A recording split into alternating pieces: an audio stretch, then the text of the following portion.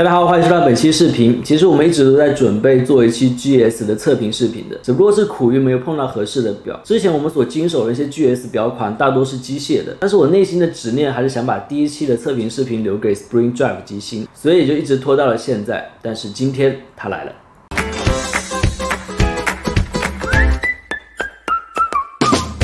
前段时间刚好跟一个朋友聊天，他是玩潮鞋的，那刚好聊到日本表这个话题，我就说我最喜欢的日表品牌是 GS。没想到听到我这么说，他非常的高兴，他说他也很喜欢 GS， 而且他有好几只 GS。我当时都惊呆了，因为以我对他的了解，平时不怎么戴表，但是他有好几只 GS， 我真的是非常惊讶于他的玩表品味。那正当我想继续这个话题的时候，他马上又说。 他去年托了好几个朋友才买到那款罗志祥同款，真的很难得。所以到这时候我才意识到他讲的 GS 不是 Grand Seiko， 而是 G-Shock。当时我就非常的尴尬，我也知道说啊，那款表真的很不错，那款表可以连蓝牙。 当然说这件事情并不是想贬低卡西欧啊，只是想说我们在生活中碰到一个戴 GS 又懂 GS 的人是真的不多。当然这也和这个品牌本身的影响力、知名度是有关系的。不过就我个人而言 ，GS 这个品牌在过去的很长一段时间内都是被严重的低估的。 上个世纪60年代的精工在本身制表工艺相当成熟的前提下，决定造一款世界上最先进、最实用的腕表。一只带有狮子纹章的精工诞生了，它就是 GS 的前身。从初代的 GS 到今天几十年来，这款表的外观都没有太大的变化。当然，也正是因为它这种不太出挑的形象，让许多表友误会为它是太过于普通或者太过于平凡。会有这样的想法，是因为大部分表友都没有真正的、认真的欣赏过一只 GS， 在它的设计细节中，其实隐藏了非常多的惊喜。 所以今天就让我们以这一支 SBGA407为例，带大家一起来欣赏一下隐藏在这种平凡外表之下的日式美学。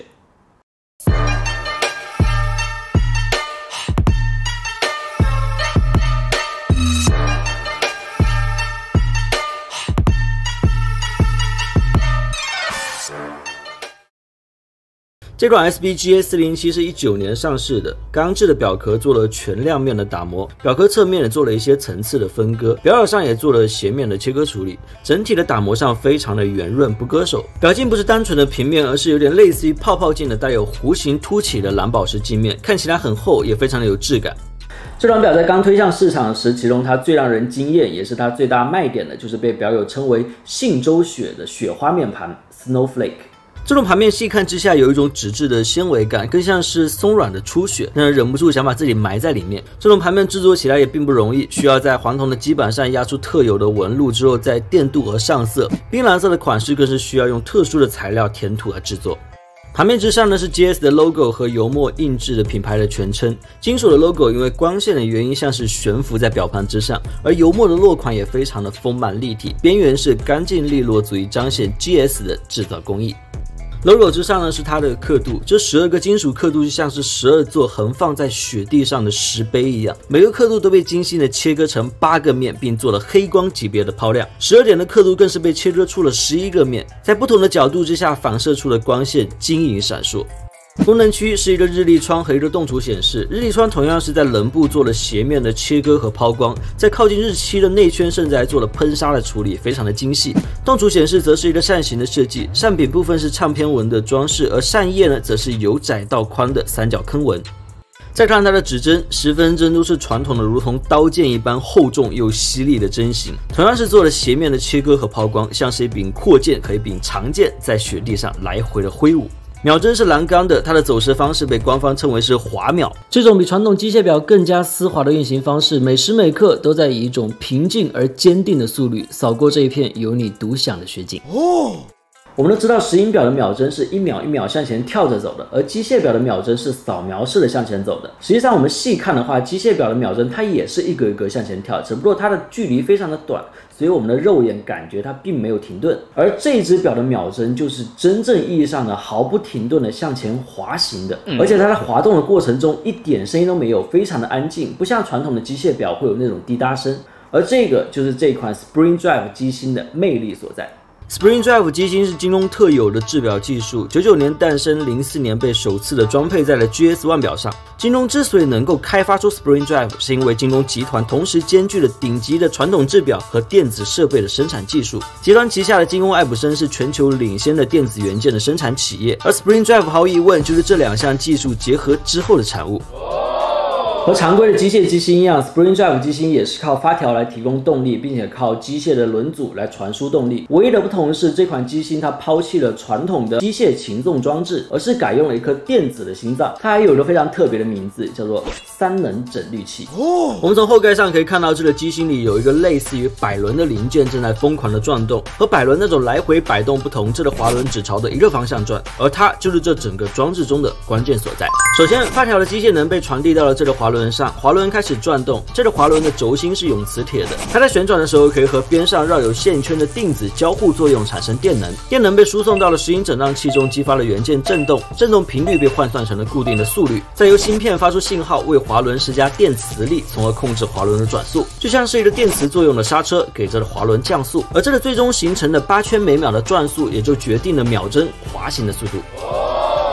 我们说的再简单一点吧。发条产生的机械能让这个滑轮转动，滑轮转动产生了电能，激活了这个电子元件，电子元件发出信号产生电磁能，控制这个滑轮的转速。机械能、电能、电磁能这3种能效相互配合工作，最终控制这款表的走时，就叫做3能整滤器。这款介于机械和石英之间的第3类机芯，同时规避着两者的缺陷，也结合了两者的优势。首先，它的动力来源是发条提供的机械能，不需要像石英机芯一样有换电池的苦恼。另外，它靠微型芯片和电子元件来控制走时，把平均的日差牢牢控制在1秒以内。它取消了传统的机械擒纵，更加的节能和高效，拥有72小时的动储。它保留了传统的机械轮组，运转的时候拥有更大的扭矩，足以来驱动它厚重的指针。总结起来就是既拥有了机械表的寿命，又具备了石英表的精准，既有了机械的力量，还有了石英的高效。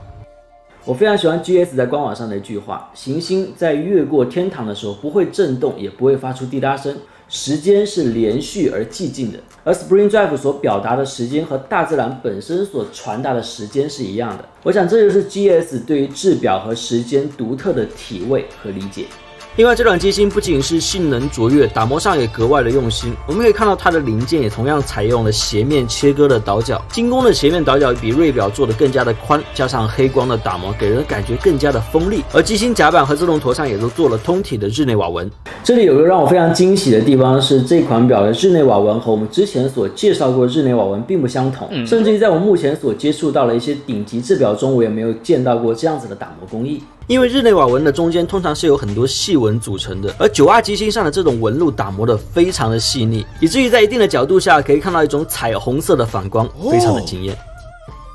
日系设计中一直有一种独特的美学概念，叫做里胜，就是内涵比外表更胜一筹的意思。这种概念在日本和服的设计中经常被用到，他们在选择衣服布料的时候，往往里料比面料更加的昂贵，或者拥有更加华丽的纹饰。GS 的腕表不论是外观还是机芯，我认为都非常好的遵循了这种理念，看似普通平凡，实则精雕细琢，每个细节上都能给人带来意外的惊喜。